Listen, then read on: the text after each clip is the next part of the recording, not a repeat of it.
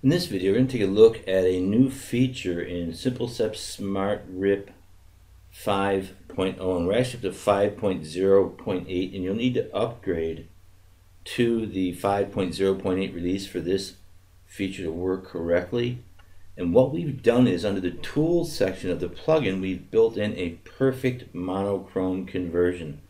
Now this just does basic monochrome conversions, nothing compared to the power or what our color factory does with the monochrome bitmaps. However, monochrome bitmaps are really a critical part of being able to work with color images and color separations for screen printing in CorelDRAW, also for graphic design itself. Bitmaps that you can apply colors to, like vector objects, based on the perfect conversion to perfect monochrome bitmaps. Now here I have a Humane Society design. This is a very simple design, very common for us in the screen printing industry. I've taken a dog image with SimpleSeps, the face of this dog, and converted it to a monochrome. And you can see down here it has fill and outline properties. And with a right click I can change the color of the dog from a white to a yellow. I'll go back to a white with a right click. And the monochrome bitmaps are left click for the background color and right click for the foreground color. It's reversed from vector. So I'll come up here, left click for a transparent background. We can see how the dog looks with a pink color. So monochrome bitmaps give us the ability to step outside of the world of vector design and into the world of designing with bitmaps, giving us a distinct advantage over those who are just working with vector in the screen printing and graphic design for apparel decoration arena. Now here's the image of the dog and the graphic laid out with what is an RGB bitmap, and I have no fill properties that I can change on this. Right click and nothing's going to happen. I'm going to want to convert this to a monochrome bitmap. Now to do that, I'm going to first have to upgrade my SimpleSeps if I have the 5.0.7. I'll go to SimpleSeps and we'll open that, and we'll see that because I have the 5.0.7 version, it's going to prompt me for an update. Now, best practice is, if you have any files, save them before you update. Now, if you don't have this option, I'll hit cancel here. You can go OK here and it'll download and process that update for you. But if you've turned this off, hit cancel here, and you can go to your SimpleSeps and just click here, click to check for updates. Now we built in updates off of our server so that we can offer you updates to your software very easily. And you could also go to your account at advancedtshirts.com and also download this update. But I'll select OK. It's going to prompt me to save that, and I'll save that in my downloads folder. It will download the update for me. Once the update is completed downloading, I'll be prompted to install the new version. Once again, you can also download these from your account on advancedtshirts.com. That is the updates for SimpleSeps. If you have anything open you need to save, just make sure it's saved. I'll select OK, and that will close Corel and begin to run the installation of my SimpleSeps update. I'll select yes.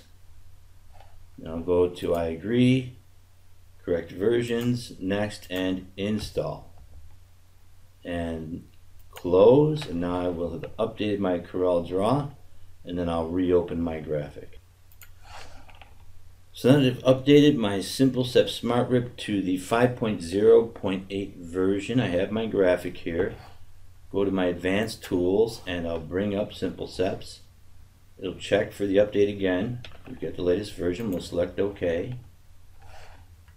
Get my SimpleSeps here, and I'm going to go to Tool. We're working here with the monochrome bitmap conversion. We have a normal conversion and an inverted conversion. Now this is nothing like the level of tools that we have in the color factory for our monochrome, duotone, and tritone conversions. However, with SimpleSeps, we want to give you as many tools as possible for your color separation, halftone ripping, and all the things that you would need working with graphics for color separation.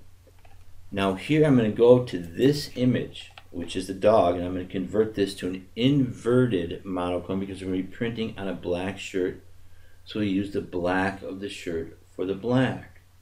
One thing we do want to do is inspect our images before we do the conversions, and I'll show you how that works and why. Now I'll zoom in here all the way, and I can see I've got gray in here. I've got a couple pixels of gray. That's going to create a line when I do my conversion, so I can either crop the bitmap or I could deal with it after. But I'll go ahead and process this with that line. We'll see the line. I'll click on inverted conversion, and that'll process in CorelDRAW, and we'll see what we get here. Now that that's done, you can't really see the image, but it's there. We'll left click, hold down, bring this over. We can see that's an invert of this image, but it's converted to a monochrome bitmap, and we have fill and outline properties that we can work with. Right click, and I can change that to a red. Now if I zoom in here, I can see this line. That came from that line of pixels. Couple of different ways to handle this. I could go with the crop tool and just left click, hold down, create the crop, double click, and crop the image. I'll hit Control Z and go back. Or if it's a very tight image and I want the data that's here, I can left click from the shape tool, select that line, then use the arrow key to just move that over a bit, because all of your bitmaps are actually in vector containers in CorelDRAW. We can zoom in and now see that that line is gone. I'm going to go to the crop tool, and I'll just crop this to a size that'll be easy to work with for the t-shirt. Double click on that, minimize my simple steps. Grab a copy of the t-shirt comp here, left click one time, hold down, right click one time, release that. Then I'll take my dog image, left click, right click, and duplicate that on top of the t-shirt. I'll come over and right click for the foreground color and change that to a white, and now that's a perfect monochrome bitmap that I can use and color separate in CorelDRAW along with my vector. And I'll bring my vector objects over here also, and I should have put that on top of the shirt. I'll just lasso select that, cut and paste, and I'll be back in there. Then I can resize that. I can see at the bottom there I have a line also, and we'll take care of that here in just a minute. I'll bring this up to here. For this line here at the bottom, there must have been some pixels there. I'll get my shape tool, just lasso the two bottom nodes and go with the arrow key and just move that up a little bit, hitting the forward arrow key, and you can see that line is gone now. I'll select this monochrome and just delete that. I won't need that anymore. I'll get the of Westernville text, bring that up here, push it on my center mouse wheel, zoom in, and we'll just resize that to fit with the graphic or the design. Pull back on our center mouse wheel, and we can see, and I got that by accident. I'll hit Control Z to go back. Just lasso this and change the position, bring it down in position a little bit more for the comp.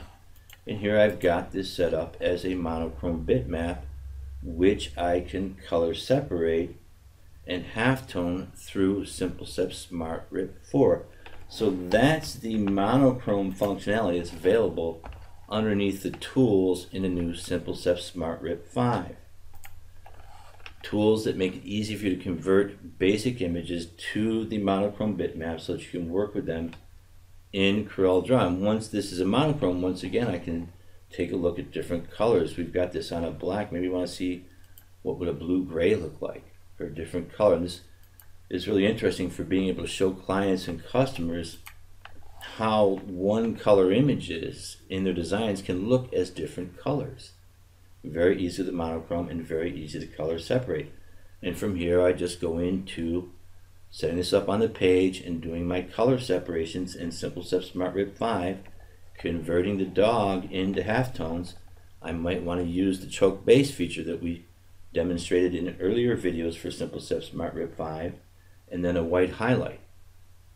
So that's the new monochrome conversion in Simple Steps Smart Rip 5. Very easy to work with. Get some practice with monochromes and you'll find you can do some really great design work very easily, very quickly, working with the monochrome bitmaps. We'll wrap here and we'll see you in our next video.